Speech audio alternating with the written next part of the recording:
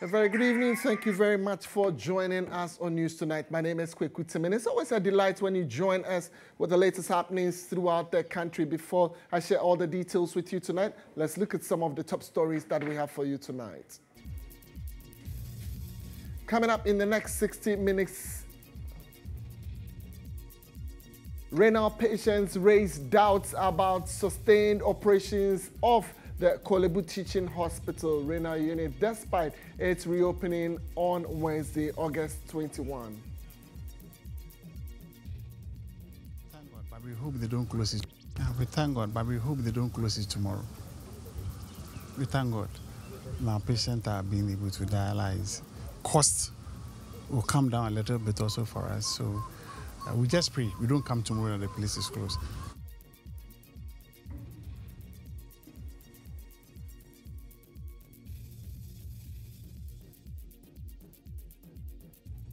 But what really is the cause of delays in procuring renal consumables in Ghana? We shall be finding out more tonight.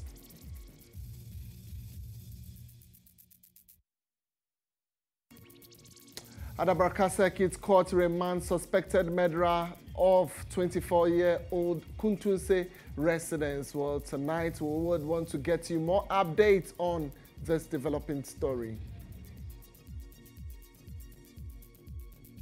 And on your election hub tonight, President Akufo-Addo pledges to respect the will of the people in the December 7th election as NDC insists it will only sign peace accord if 6 conditions are met by the National Peace Council. As we approach the electioneering season, I want to assure you that Ghana will emerge peaceful and more united after the 7th December election. Tonight we'll bring you the latest from our world of business as we shall tell you how Okada riders are providing essential transport services to Ghanaians in the country. Is it one that should be banned or we should consider keeping it? These Okada things I do, I build my 4 bedrooms self-contained. And I have 9 children. 2 children are university and 4 are secondary schools.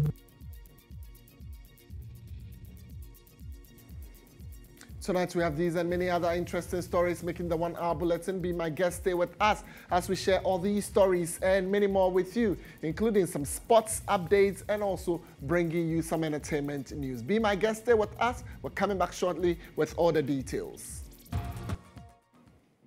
Well, thank you very much. My name is Kweku Temeng. We'll bring you the details of our stories tonight. And here it appears that renal patients have lost trust in the ability of the Korle Bu Teaching Hospital to keep the unit fully operational, despite its reopening to all patients on Wednesday. Well, their doubt stems from the post-experience where the unit briefly reopened following prolonged shutdowns. My colleague Nadima Umar Uthman has more. Good news for the outpatients of the renal unit of the Korle Bu Teaching Hospital as the facility is finally open to them after 3 weeks of closure. On August 20th, management of the Korle Bu Teaching Hospital released a press statement that the facility will finally be open to outpatients after they had airlifted some essential commodities that are needed for dialysis. And so today, the facility is finally open to outpatients who have come in here in their numbers. The first session of dialysis began at around 3 a.m. with some 10 persons going in there to receive their dialysis. Currently, the second session is underway with another batch of 10 persons undergoing dialysis treatment. Patience Annan, an end-stage kidney patient, is suffering from edema, a condition involving excess fluid buildup around her abdomen, causing a noticeable protrusion.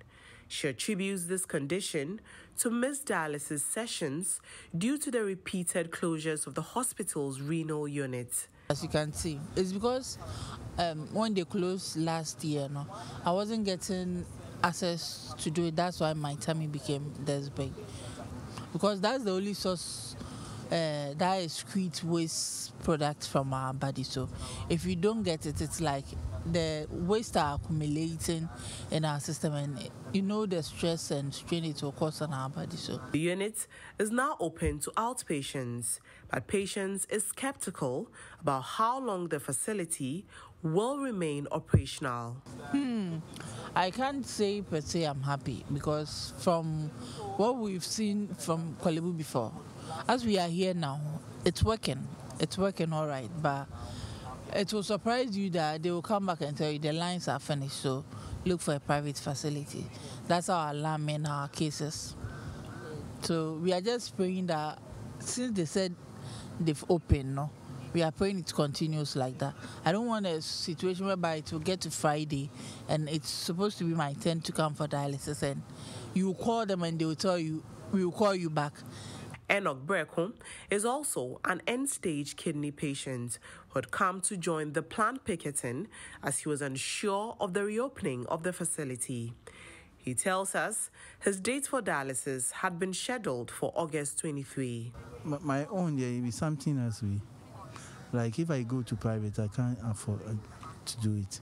I can't do it. So the best thing is supposed to be in Korle Bu for the treatment. Now, are you going to private hospitals? Yeah, I go there, but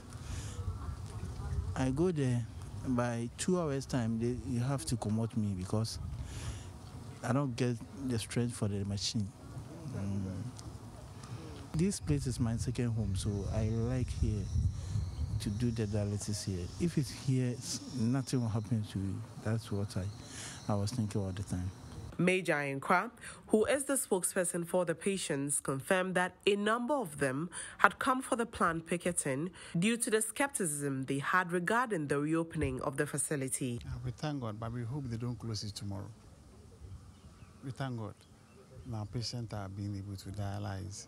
Cost will come down a little bit also for us. So we just pray we don't come tomorrow and the place is closed. You heard Mustafa. Some of the consumables are in, not all. They are hoping to get the 40-liter container by Friday, which we are hoping that one should come. If we don't see that container here by Friday, we don't get confirmation of them, we'll go and pick it at the port. But Public Relations Officer for the Korle Bu Teaching Hospital, Mustafa Salifu, assured that steps are being taken to avert any future recurrence. When it got to the attention of all the ministries, everybody was ready to do whatever that they could to let us get the item. That's why we got the letter 2 days ago. And then our logistic officers are working very hard. And before Friday, we'll have the second container here. So we have enough consumable that will take it for some time. And then we always check our reorder level. And I tell you, these containers were in the country on the 5th of June. On the 25th of June. So, but for the mistakes in the documentation, would have cleared it with no headaches. Meanwhile, the Renal Patients Association also wants government to relook at charges for dialysis treatment, as many still cannot afford. Government should look at the dialysis again, even though they've done something about it. The National Health Insurance has done something. Children under 18 free, above 60 free. We in the middle, we are the taxpayers. We can work and pay tax. They should look at us. We beg them. That place, government should look at it for a second time again. All right, so definitely you would want to stay on this story some more, get some updates that you're looking forward to, or get some answers. So what is the reason? What are the causes for these shortages at not only Korle Bu, but some of the public health facilities? Now, let's speak to someone whose expertise in procurement for a conversation on this development. Dr. John Paul has now joined us via Zoom. Doc, thank you very much for your time tonight. So let me find out from you, how would you assess the issue of withholding essential medical consumables at the port every now and then? Sometimes delaying, treatment for patients like the ones we just saw on our screens a while ago. Yeah, thank you very much, host, and thanks to the audience. I think that we have a lot of problems that is causing the issue, the Korle Bu, as the victims have narrated. It's very pathetic to see people that did not wish to be like the way they are.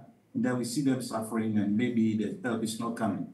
I sympathize with all of them. Now, one problem is that there is a lot of challenges that come with this international sourcing or global procurement. And we know that the equipment are not produced around our country over here. One of the reasons could be that there are a lot of these problems now. We see our economic situation, exchange rate issues can be a problem. And so maybe Korle Bu is not able to make up the resources to be able to procure early enough. Sometimes too, we have problems sourcing the partners that's identifying who is qualified. And even if we get the qualified people, how do we monitor the activities? And so we find that will lead to maybe a very long lead time, which shouldn't have occurred. There are a lot of complexities, especially when we come to these global purchases, language issue, and so many others. And I also see a situation of that vulnerability to opportunistic behaviors by some of our suppliers. Possible that they have identified some weak places or some weak points in the system. And so they may intentionally do that since they know that we may not even be able to know what is going on. And then, like, still part of this opportunistic behaviors too, maybe there are people that are not qualified that are undertaking this business. It should be people who know how to do international. Doc, my viewers would want to see you because you are on Zoom. We can hear you clearly, but it looks like your video is off. Sorry, so I didn't kindly. know that the camera was off. Yes. Yeah, thank you very much. All right. And so, like I was trying to explain about these opportunistic behaviors. Currently, you see that any project, anything that can come, we have heard about these sourcing problems. And so it's likely that maybe the one who used to supply or who does the importation that knew how to go about it has not, maybe the contract has changed hands. And so you see that someone who has some shortfalls has been put around certain problems or certain places. All right. Where the person may lack this cultural, cross-cultural issues and so on. So I think the solution, why and how we should focus on solving it is that we should have good communication among industry players and people who are involved in the supply chain procurement activities. Once we know when and what is going to happen at what time, I think that problem can be solved. Information sharing is also another problem that we have as a country. And we need, if only we are in to do business, then we should also be ready to share information with our partners so that these delays will not occur unnecessarily. All right, Doc, we are sincerely grateful for your time tonight. You've spent time really to explain some of the procurement issues that could quickly be addressed. We were speaking to issues at the Korle Bu Renal unit where patients don't seem to have confidence, but within the coming days, our cameras would be there. We'll make sure we tell you as it is, as and when consumables run out or as and when there are enough supply of consumables for the renal unit. In other stories tonight, the Adabraka District Court 2 has remanded Constable Smith Jechi into police custody after he was arraigned on a provisional charge of murder. Well, this follows his alleged shooting of Stanley Ahaji, now deceased, over a disagreement on transport fares on August 18th at Kwan's Estate Gate near Kuntunse in the Ga-West municipality.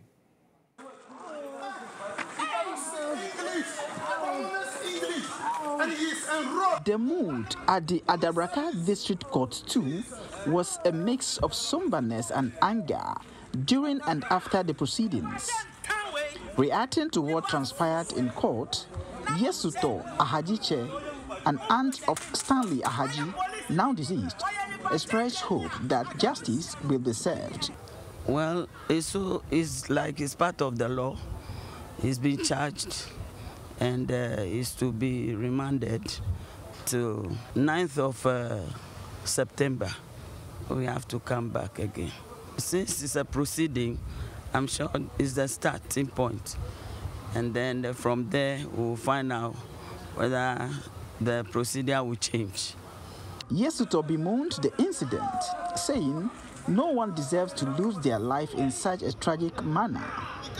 She called on parents not to renege on their parental roles to safeguard against misconduct that brings perpetual pain to others. I think the greatest thing is patience and tolerance. If he had exercised a little bit of patience, he insisted on being paid. And I think twice, apart from the physical cash he was holding, he withdrew money from his wallet twice. But for the sake of 35 cedis left, while begging him, then he shot him in the head. We need patience and self-discipline. Parents should try hard and groom their children as they grow to learn to be tolerant. The accused is on a provisional charge of murder and remanded into police custody to allow for more investigations into the case and will reappear in court on September 9, 2024. Right, so tonight we'll move on to other stories very shortly, but we just want to assure you that if it's about politics, then definitely this is your election hub. We make sure we deliver on all the political stories that you're looking forward to.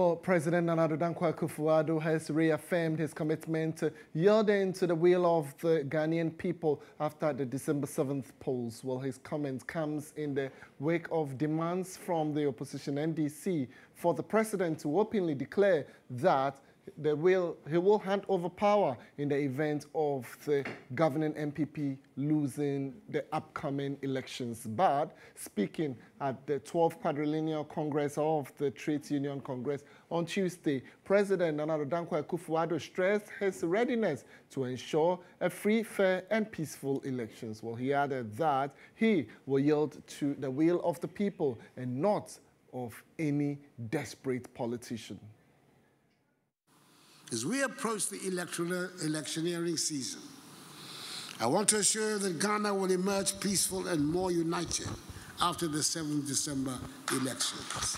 However, we must not allow complacency to set in, given the insecurity within West Africa.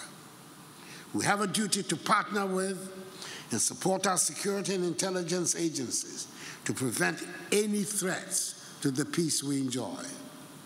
We must work diligently to secure our borders and maintain peace and security during this critical period. I have been and will always be for peace, and I encourage all citizens and organizations to do the same by rejecting the threats of misinformation and disinformation. I will help ensure the conduct of free, fair, credible, and transparent, freely expressed, and not the will of any candidate or political party, however desperate for power, that will prevail. The integrity of our electoral process is paramount, and we will take all necessary steps to secure it. The law against vigilantism will be strictly applied without fear or favor, ensuring that peace and order are maintained throughout the electoral period, enabling the Ghanaian people to make their choice free of intimidation and violence. Ghana's standing as a beacon of democracy in Africa will be sustained, and we will continue to set an example for other nations to follow. In these challenging times, we must unite, innovate, and act decisively to guarantee the interests of our workers and build a resilient economy. All right, so you had the president there. Now the opposition NDC has been up in arms with the National Peace Council over what they say is the lack of fairness in the council's dealings. Well, the party accuses the Peace Council of looking on unconcerned for crimes that occurred in the 2020 elections to go unpunished. Well, they have therefore declared their intention not to sign the election peace accord this year if 6 conditions are not met. But what really are these conditions? Now let's stay a while longer and speak to the opposition NDC's Director of Conflict Resolution, Abraham Amaleba, for more on this particular story. Well, Abraham Amaleba, thank you very much for your time. Tonight, I want to find out from you. So what happens if all that you are demanding is not met by the National Peace Council? Won't this send a wrong signal to your support base throughout the country? Good evening to you and to your viewers. Let me say that our support base is in support of our stand. Don't forget that the 8 people who were killed in the last election were our supporters. Today, their relatives are asking, why haven't they had justice? And so, moving into the 2024 election, if these things are not addressed, I am sure, and already we are receiving commendation from our supporters for the stance we have taken against the Peace Council. Abraham Amaleba, you seem to have trust issues with the National Peace Council. Another school of thought believe that, look, over the years they have served us well. Why do you have all these issues, all these trust issues with the Peace Council? It is the NDC that established the Peace Council So the NDC will be interested in ensuring that the Peace Council succeed. However, if members of the Peace Council have not conducted themselves in a way that would suggest to all of us, including the NDC, that they are fair and just in dealing with issues that come before them, we cannot fold our arms. If you look at our sixth proposal or conditions we want, they are not for the benefit of the NDC alone. They are for the benefit of the entire democratic process, including the MPP. When there's violence, MPP members too will die. So we are not asking for anything which is difficult to get. We say prosecute those who did the killing. Is that difficult? Why should even the opposition be the one interested in calling on the government to prosecute wrongdoers? And so the media should rather join it. Because when you are at the branches, police stations, and then the coalition centers reporting, a bullet doesn't know who is a journalist. So we are calling for the safety of all those who will be at the polling stations on the election day. And so let's punish those who did the wrong thing in the last election, so that if there are others who want to do the same thing, they will think twice. Well, Mr. Amaleba, I mean, we were all worried when it came from the NDC quarters. Look, we will not sign. When the MPP, some faithfuls also came up that, look, we would equally take our stance. I mean, in fact, ECOWAS have even come up to say that, look, they suspect violence in the December polls, amongst others. But now, the president has publicly declared his willingness to respect the will of the people after the December 7th election. Are you satisfied? Because yes, the man has come out to say, look, if the NDC wins, I'll give it to them. If the MPP wins, I'll give it to them. I'll respect the will of the people. However, not any desperate politician who's seeking power. Are you satisfied with this? Never in the history of this country has a president made comments which suggest that the president is interested in chaos. This same president said that he was going to hand over only to the vice president, his preferred candidate. We didn't hear the media lambasting him. We didn't hear the Peace Council advising him. His members of his government have made similar comments. Brian Champon is an example. There's one guy at the presidency who is in charge of operations, also made those comments. And so what we are saying is that you don't make comments to the effect that you are committed to peace when the TUC or any institution invites you to come and address them. Then you hide behind that invitation and make comments that suggest that you are a man of peace. This president has never been a man of peace. When the 8 people were killed, has he visited those people? The relatives of those people, have he visited them? Has he compensated them? He says he's a man of peace. Nana Akufo-Addo is not a man of peace. So we want him to use a platform and address the nation, a national platform, and address the nation, not to hide behind people's invitations, and speak to the nation that he would ensure that he superintends the election in such a way that there will not be violence again. Abraham Amaleba, thank you very much. We're grateful for your time. You've made the pointers clear, and I'm sure all have heard and would act accordingly. Meanwhile, a member of the National Peace Council, GHOne, says the NDC's position on the Peace Pact calls for a new strategy to deal with the impasse. Speaking to the media during a public forum on media, peace and democracy consolidation organized by the Media Foundation for West Africa in collaboration with the Peace Council, GHOne said the Peace Council will continue to mediate between the political parties to find a lasting solution to the concerns of election violence.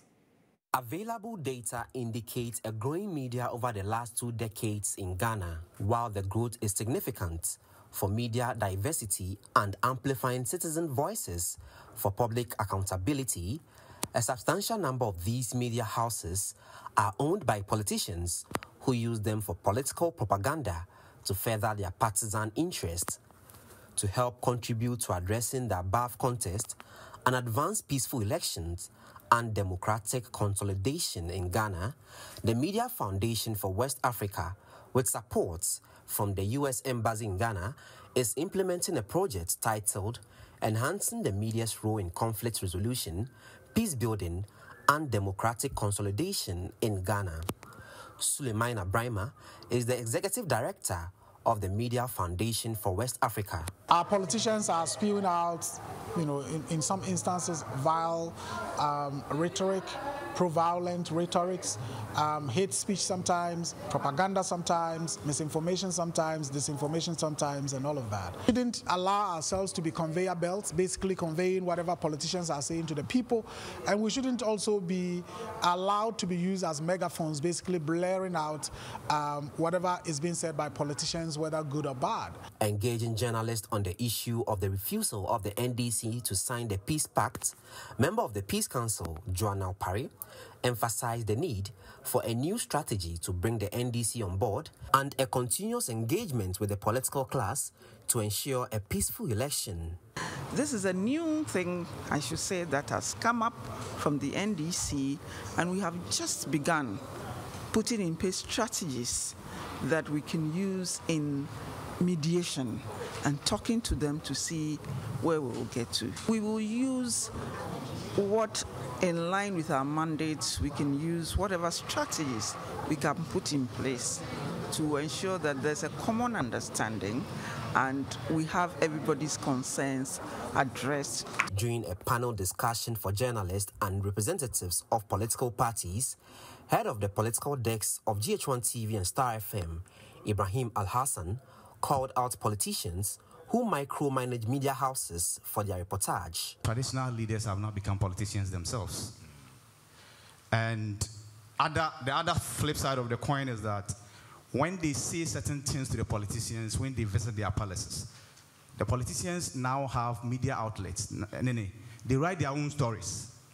They write their own stories and circulate those stories, and those stories get published unedited. So I'm sure many of you who read newspapers will see synchronized headlines. Chances are they are all from politicians. The forum brought together stakeholders in the media, chiefs, students, CSOs to help increase public awareness about the challenges of hate speech and toxic narratives and their implication for Ghana's democracy, peace, and stability. In other stories tonight, the Children's Ministry of the Divine Healers Church are appealing to political actors to ensure their actions do not disturb the peace of the country before, during, and after the December 7th elections. Well, according to them, peace cannot be sacrificed for political gains, as this has a tendency to disrupt their education as well as hinder the propagation of the gospel of Christ. Well, the calls were made by the Children of Redeemers movement of the Divine Healers Church as they marked their 70th anniversary celebrations of the church. There's more in the following report. Jesus Christ is calling us for salvation. The Children's and Redeemers Movement Conference brought together participants from Temeng and Ashaiman who mimicked adults in the sharing of the Word of God. The children used the occasion to pray for peace ahead of the 2024 general elections. Speaking with GHOne News on the sidelines of the event, 14-year-old Antoinette Mensah, who delivered the sermon, said, "Since every religion preaches peace, there is a need to approach every activity, including political processes, with peace." We chose this theme because we know that some people are still living in darkness. So we decided to preach this theme for those that are living in the darkness to come to the light. This year is an election year. They shouldn't do anything that will have a negative effect on our education or have a negative effect on their life. They should just put their faith in God, because through Christ we can do all things. When there is any violence, it will stop us from preaching. National Chairman of the Children and Redeemers Movement of the Church, Reverend Prince Samuel Asante Dakum, urged parents to take a keen interest in what their wards consume on the internet. The internet is very, very good, but people are using it for what? Negative purposes. So it behoves on every parent to sit the child down and let the child know the merits and the demerits of the internet, which is being taught at church. In fact, when the children come, we take them through the merits and the demerits of what? The internet. The news team caught up with some participants and they had this to say. This is also to my dear parents and adults who are above the age of 18 years. This year we are in the election year, so I'm urging you all to vote well. Else if there is any violence, it's going to affect with the children. There should not be any conflict. There should be peace among all of us so that we can vote and get the president. I urge you all to vote wisely so that it won't cause any violence in this country. Otherwise, it will affect with the children. All right, so those are some updates there from our local fronts. Well, we're back shortly with some more. Do stay with us, but I'll close it for Election Hub.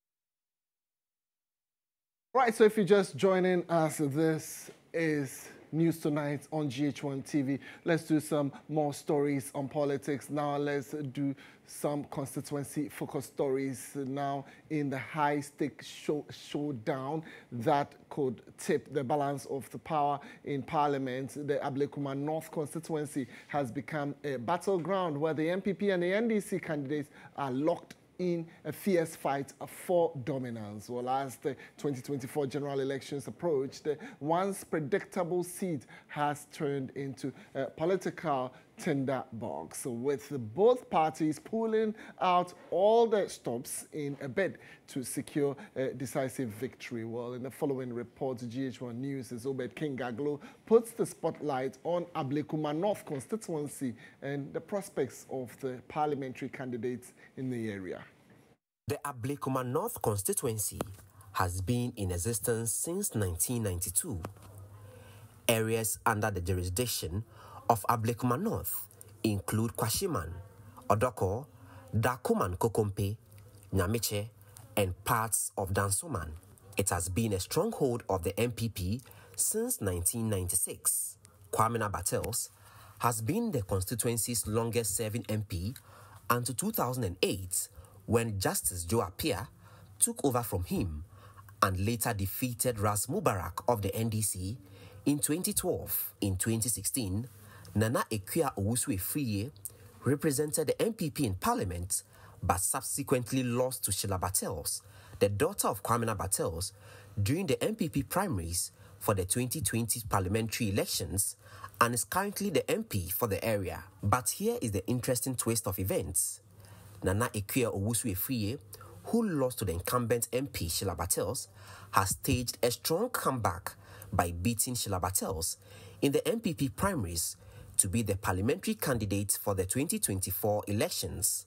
Though the MPP has dominated the political landscape in the area, some constituents who spoke to the news team say they're unhappy with the performance of the MPP. Especially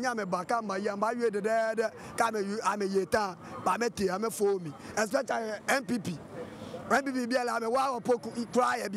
Some taxi drivers at the Kwashima taxi station in an interview served notice that they will not vote for the MPP this time round because they believe the MPP have taken constituents for granted.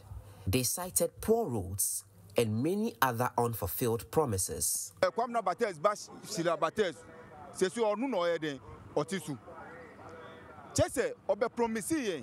Taxi station ha ye committee ya oba meeting ase odi em bekasa e na obisa ye how ye kan ye how nyina kire no including road ya eda high apikis road ya top ye omu ba be omu promise ya e na omu di sapiti begu su road na da wa che oba ye no ye ka kire ni say ye road we ani ye how a den e high en pipe say ufri akra na wo ba traffic tia o ho na ye den ye doji fa we ti anya road na my omu be promise e no omu promise no e no omu ye den omu be good sa road the way su e di be dadai the be pipi wini ba bibi ankoso so kwasibu kwani na mani na anya obi bo for drop kra kwasibu ye enko because kwani na anya a center inside e room e ban ya kwani nya what I say but ye wa MPP ene etisu de bia ye bre what I say The parliamentary seats for the 2024 elections in the Ablekuma North constituency will be keenly contested by the MPP's Nana Akufo-Addo and the NDC's Irabna Obin, who are matching each other boot for boot with billboards scattered at vantage points in the constituency. In an interview with the NDC's parliamentary candidates, Irabna Obin called out the MPP for turning a blind eye to the plight of constituents and described their track record as abysmal. Cast your mind back years back, the constituency hasn't progressed or it hasn't improved. Nothing seems to be better. Ablekuma North constituency is a problematic one. Yes, the other party, that is the inconsiderate NPP, has been in power for nearly 30 years. Nothing works. Nothing works in this constituency. Look at our road networks. And so if MPP has been in power for nearly 30 years and we have nothing useful to boast about, then your guess should be as good as mine. Although the news team engaged the MPP parliamentary candidate for an interview, the attempt proved unsuccessful. With over 30,000 votes difference between the NDC and the MPP in the 2020 elections, can the NDC bridge this gap and possibly win the Ablekuma North seat for the first time? Well, 7 December is just around the corner. Reporting for GHOne News, Obed Kingaglo, Ablekuma North. And my name is Kweku, live at the Platinum Place. It's now time for us to get you the latest from our world of business. We're back shortly with more. The business segment is brought to you by Bills Microcredit Limited.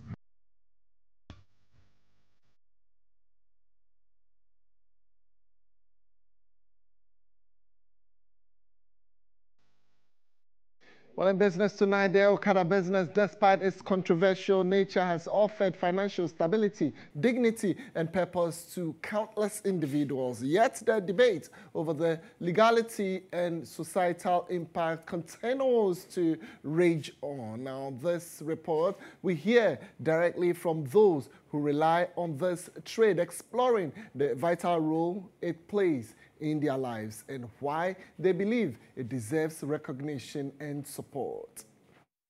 In the face of rising unemployment, one profession has become a beacon of hope for millions of Ghanaians. The Okada business has grown to become more than just a means of getting from one place to another. It's an industry that sustains livelihoods, empowers families, and builds communities. These other things I do, I build my 4-bedroom self-contained, and I have 9 children. 2 children are university, and 4 are secondary schools. With this Okada, I take care of them. The Okada industry is not just a casual hustle. It's a well-organized sector with regional and local executives working together to protect their interests. As the business expands, riders are pushing for recognition and regulation, highlighting their potential contribution to national revenue if legalized and formalized. They should just look at this number of people in this business. Today, people are calling that they should legalize marijuana, they should legalize weed and other things. People are even forming alliance that they should allow them to do homosexual. That is even against the laws of our God, the creator of the universe and all that. If we can put things in place, I tell you, it will be one of the branches that the government will get revenue and other things from. Despite being stigmatized, Okada riders insist that their work is legitimate and necessary, especially in a country grappling with unemployment. They argue that if neighboring countries like Togo, Benin, Ivory Coast, and Nigeria have successfully integrated motorcycle transport into their economies, Ghana can do the same. So we don't see why it's becoming like a taboo. We don't know why it's like it's a sin of doing it here. So we are telling them they should just look at the number of people who are here. A nation where youth unemployment is a growing concern, Okada riders claim their numbers far exceed those in government employment programs. They believe their contribution to the economy is undeniable and that with proper regulation, they could be an even greater asset. The unemployment rate in Ghana today, I'm talking about 2 million people. We are not joining the unemployment association that government will find job for us. But we ourselves have created a job. So the government of the day or any government to sit with us. For those riders, Okada isn't just a job. It's a path to financial independence, self-respect, and community stability. But without government support and legal recognition, they fear their efforts will continue to be dismissed as an underground economy. Peter Akufo-Addo's report for GHOne News. Another business stories tonight. Ghana loses an estimated $23.7 million annually to illegal, unreported and unregulated fishing. Well, to address this, fishmongers and fisherfolk are advocating for amendments to the Fisheries Act 2002, Act 602. Well, this initiative, spearheaded by the Environmental Justice Foundation, that's EJF, and the Sustainable Oceans Project, that's SOP, is leading engagements in 4 coastal areas of the country. There's more in the following reports. At a recent joint advocacy workshop, members of the Ghana National Canoe Fishermen Council and the National Association of Fish Processors and Traders discussed the need for comprehensive legal reforms. The workshop emphasized the importance of a unified approach to push for changes to the country's fisheries laws. The Fisheries Act 2002 regulates fishing methods, establishes fishing zones, and licenses fishing vessels. However, illegal practices like psycho and the use of monofilament nets persist. The Act is being reviewed to introduce harsher penalties to combat IUU fishing and ensure sustainable fishing. Stakeholders are focused on strengthening enforcement mechanisms and introducing heavier penalties to deter illegal activities. Araba Ewa-Boating is the advocacy manager for the Environmental Justice Foundation. She explains the initiative aims to push for stricter penalties to deter non-compliant individuals. For some time now, we are all thinking about how the laws, the fisheries laws can be reviewed, and we have been working around it for some time now. But as we speak, the laws have been reviewed. A draft has been brought out. So now we want our stakeholders, to especially the grassroots stakeholders, to come together, to have one voice, so that we can push this agenda. National Chief Fisherman and Chairman of the Ghana National Canoe Fishermen Council is optimistic the initiative would make greater impact in the fishing industry. Because of the nature of the sea, without borders, our activities impact on our neighboring countries, and therefore, most of the laws are ratified by maybe the sub-region or the region, or globally. You understand? So we are treating most of the issues bedeviling the industry on global, regional, and sub-regional. It's no more a national issue where you think that the sea belongs to you, and therefore, we can do what and as we like. No. So that's about all we have for you in business tonight. Special thanks to Bill's Microcredit for making it possible for us to bring you business. When we come back, we have some sports updates for you. Well, welcome on to Sports Director for National Sports Authority, that's the NSA, Doji Nemu Kevo, has debunked reports making the waves on social media that the pitch at the Kumasi Sports Stadium is in a deplorable state 2 weeks ahead of hosting the Nations Cup qualifier between Ghana and Angola in September. Speaking in an interview on the game on GHOne TV and Star FM, the NSA boss revealed that the pitch will be ready in time for the qualifier in September. Well, that's not the current state. You see, when an event is held at the stadium on the grass, it takes a while for fast people, and we're taking steps to reclaim the pitch and to recover it back to its normal state. So I don't think the picture that people are trying to paint is a true picture of what the situation is at the moment. If I heard you right, you are saying that the pictures trending currently is not the current state of the pitch as we speak today in Kumasi? No, it's not. That's exactly what I'm saying. Okay. So in 2 weeks' time, the Stars are going to be in Kumasi for the game against Angola. How prepared is the venue for that fixture? That's what I'm saying. That look, even when a pitch is ready for a match, when the teams go for halftime, when they are on break, you still have to water. Sometimes you still have to mow the grass. Okay. So as for pitch preparation, it's not an event, it is a process. And that process is ongoing and will be ready for Angola come the 5th of September 2024. So no cause of concern has been expressed by some Ghanaians after seeing those images? I mean, look, you see, we live in a country where we all know there are hirelings, there are mercenaries out there who jump onto Facebook to do anything to cause mischief. So we are aware of these things. It's normal.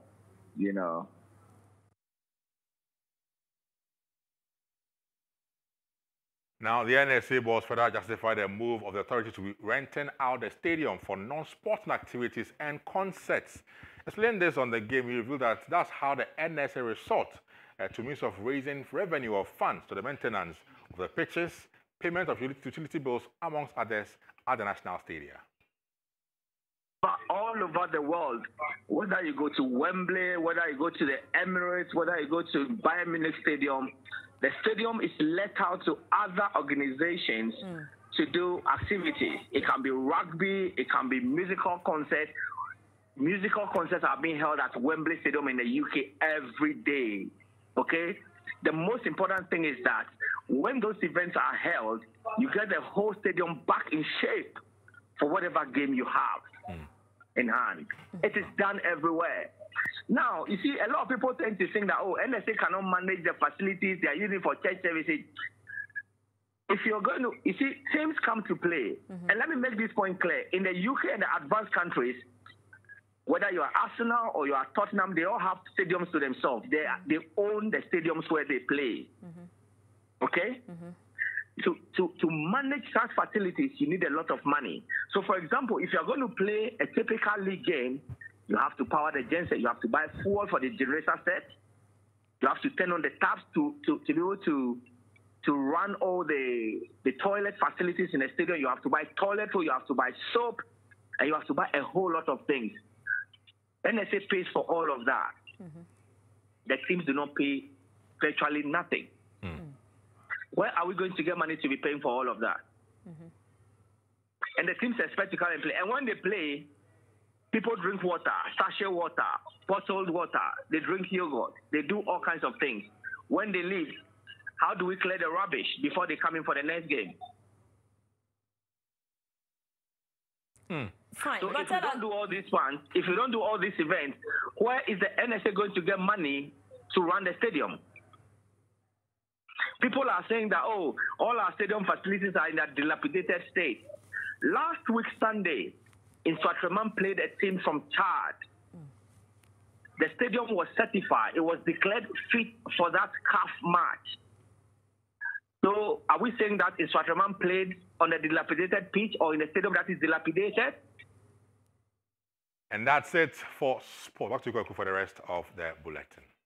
Right, so thank you very much, Benghazi, for your time tonight. And we know definitely he is going to join us tomorrow with some more updates from our world of sports. Well, we want to appreciate you at home for staying with us throughout the bulletin. Indeed, we've enjoyed our 1 hour period with you, and we're looking forward to sharing more interesting programs with you right on this channel. Bulletin led by Musa Lansa. On behalf of the entire production team tonight, we want to salute you and say a big thank you to you. Ensure you bring the family together and you brush with Pepsodent. My name is Kweku Temeng. A very good evening to you.